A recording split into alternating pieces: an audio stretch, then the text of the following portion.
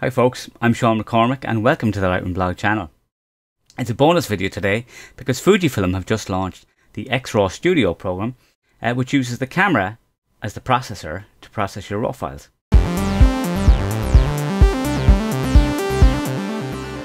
Hey folks, so Fuji have brought out their promised app, just for Mac only at the moment. It's X-RAW Studio and it requires a firmware update to your camera to get it to work. I've got the Fuji X-T2, so here's where I got my firmware, and that brings up to firmware version 3. And here's where you can get the app from as well. You just click on download software and firmware and you will find it linked there. So like I say, it's Mac only at the moment. The Windows version is promised in February 2018. If you plug in the camera straight after doing your firmware, you will get an error inside the app, which tells you that you need to change the mode. And here is how you do it on the camera. So to do that, you need to go down to the spanner setting here, down to connection setting, and down to PC connection mode. It's currently on USB auto. I see we now have USB tether shooting auto, USB tether shooting fixed, so this is different than previous versions, and we also have the one we need to select here, which is USB RAW conversion. So click on that one and click OK and back to exit. So that is how you set that. So once you've changed this PC mode and you connect, you will be up and going. So let's have a look, which is my first look at X-RAW Studio. So once you've connected a camera, you get this information telling you what the camera is and the firmware version and what level the battery is at currently. You have a source image folder here which lets you choose from all sorts of stuff. So basically we can see that I'm on an external drive and I'm going through my folder system and I've selected this one. Now usually I do have these better named, which means I will go back and name this after. Here's some shots. So I'm just going to select one of these. This is the big top during the Arts Festival. So I can do a little bit of work on this. We can see straight away you've got a histogram and it tells you what's going on with the colors as well. And you get all of the file information as well directly from the file. Now bear in mind this is on my drive, not on the camera. So I previously created some profiles so you can save profiles. We'll do that in a second. But first let's have a look at what's going on here. So the first thing I can see is that this is a little bit dark. So let me just brighten this a little bit, say +1 EV. See how it looks? Okay, that's maybe too much. I'm going to go for 2/3. We can come down here and we're on Velvia, so it's already pretty saturated. I could add some weak grain to it if I wanted. So that's actually quite nice. It does give it that kind of filmic look. If I wanted, I could actually go for a custom color temperature as well if I wanted.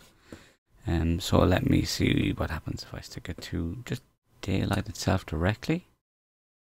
And do I want to warm? Let's see what this looks like if I warm it up a little bit. No, it's not going the way I want, but I might try a little trick that sometimes I do and try see what fluorescent looks like. Sometimes I give a nice purple shade. Okay, I like what fluorescent is doing there. So highlight tone, I can pull back highlights. And I can pull back shadows as well, which lightens the shadows. It's not darkening the shadows. Go -2. Give me more detail. Bump the color a bit. I'm going to go even more, be a little bit more extreme on this particular one. Yeah, there we go. I could also choose to increase sharpness. And maybe a small bit of noise reduction. And I'm going to have this come out as an Adobe sRGB file. I don't want to rotate the image, so that's fine. So I can see I've made this conversion. So I can now save profile. So I can call this profile sunset, for example. And if I click convert, right, it will make a JPEG. And so this is the JPEG here now. So if I go back here, we can see that it is beside the original one. And if I click on this filter here, I can turn off the JPEGs to hide them.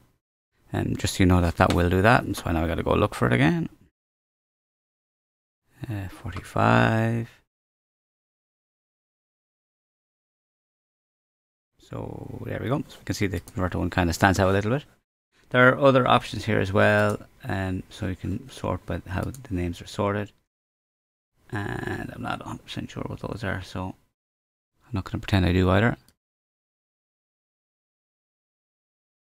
So yeah, there are no tooltips though.